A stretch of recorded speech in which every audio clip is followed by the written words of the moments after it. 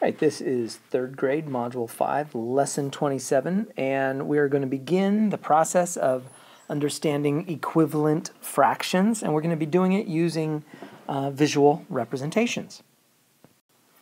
So in this problem, it says 8 students share 2 pizzas, and here they are, that are the same size, which are represented by the 2 circles below. There you go.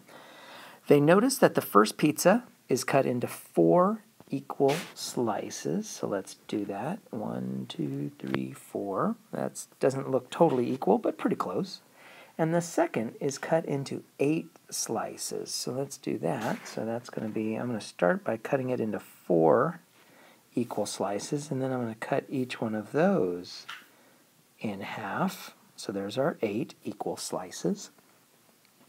How can the 8 students share the pizzas equally without cutting any of the pieces? That's going to be the tricky part. How can the 8 students share the pizzas without cutting each of the pieces? So let's draw our 8 people. 1, 2, 3, 4, 5, 6, 7, 8. So there's our 8 kids.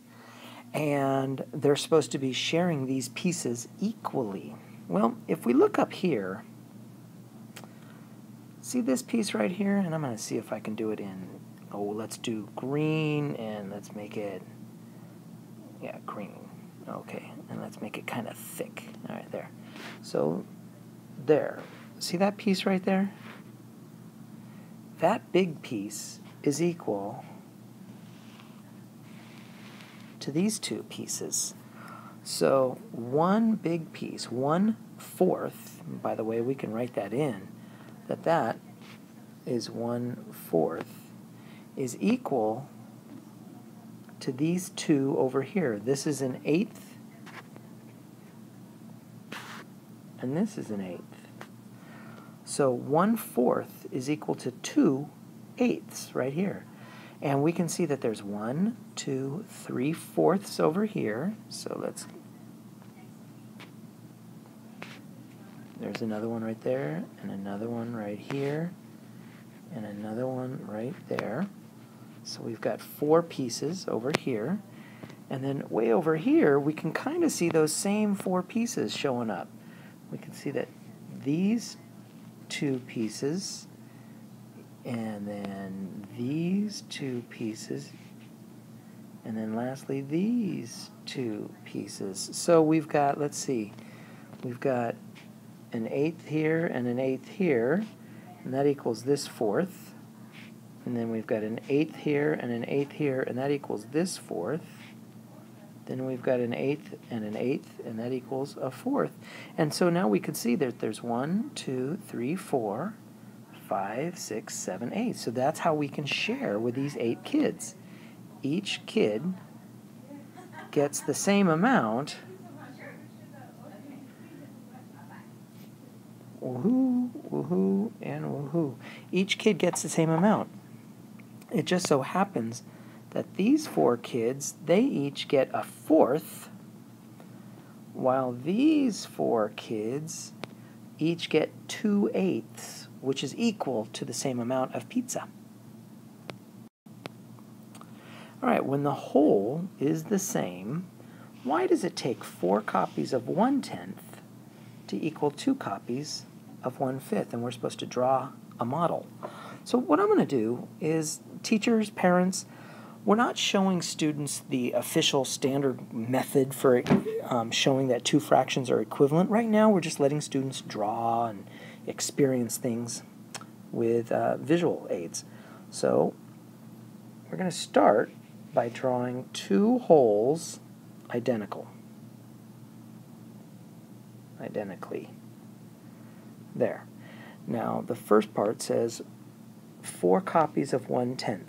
All right, so we're going to start with this first tape diagram, and we're going to cut it into 10 equal-sized pieces. Now, how did I do that?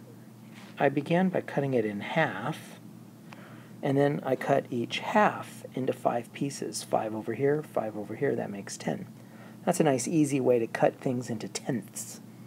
And then 4 copies of 1/10. So there's 1/10, there's 1/10, there's 1/10, and there's 1/10. And then down here, we're going to draw 2 copies of 1/5. So that means we're going to take this whole thing and cut it into 5 equal-sized pieces. So roughly, there's our 5 equal pieces, pretty close. And we can see that this is 1/5. And then it says, and this is 1/5. So there's our 2 copies of 1/5. So here is our 4 copies of 1/10.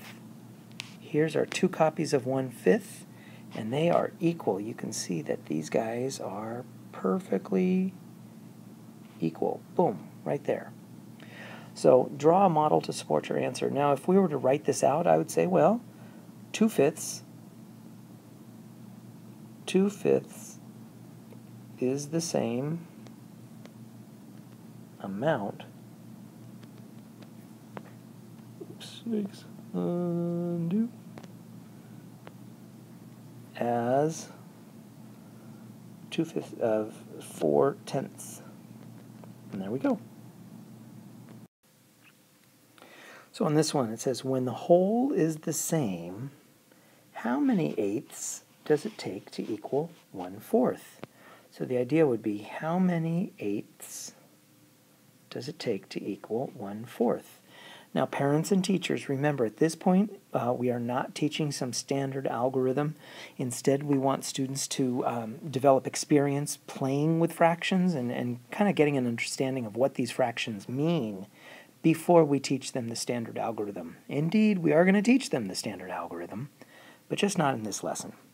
So right now, we're going to draw a model to support our answer. So the question is, how many eighths to equal 1/4? So I'm going to draw 2 holes that are the same, the best I can with my shaky handwriting. And then I'm going to cut this first one into eighths. So I'm going to cut it in half, then I'm going to cut those in half, then I'm going to cut those in half. So there's eighths.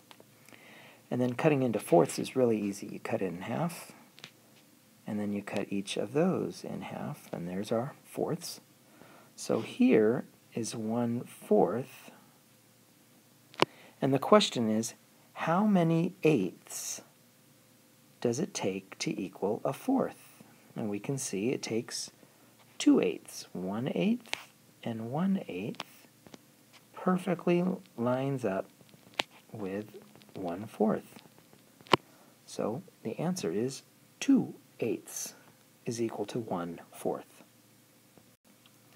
And that wraps up Grade 3, Module 5, Lesson 27, where we begin the process of understanding equivalence. Yeah.